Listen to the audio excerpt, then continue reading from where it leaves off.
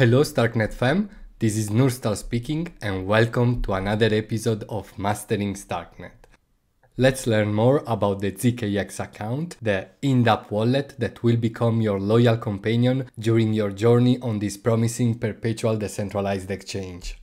Thanks to the ZKX wallet, you'll enjoy smooth deposits and withdrawals, NFTs campaigns leading to the upcoming ZKX mainnet launch, and a unique trading experience. The non-custodial ZKX account will become your DeFi multi-station, from where you'll also be able to stake your ZKX tokens. But let's see how to create your ZKX account in 4 easy steps. First of all, we'll click on Create Account on app.zkx.fi in order to continue the process on the wallet window, where you will be able to either create an account or restore an existing ZKX one. Let's click on Create a New and choose our password for a smooth web login. Then the seed phrase of the account will be generated. Write it down and save it in a safe place. You then will have to complete a check of the seed phrase by adding the first and last words of it. It is now time to choose how to name our account. In my case, I write Nur Stark, as there is a limit of 8 characters. Then we click on Complete. Right now, the ZKX account has been set up, but we just need to activate it. In order to do so, we need to bridge some funds into it so that we can carry out the transaction to activate it. We can simply choose an on-ramp option through the same dashboard. We can also use one of our existing Starknet wallets to do so. Just connect it and perform the transaction. And after some minutes, you'll be able to see the funds on your ZKX account. Isn't that great? To find out more about the ZKX account, just go to the settings and read their article on it. Furthermore,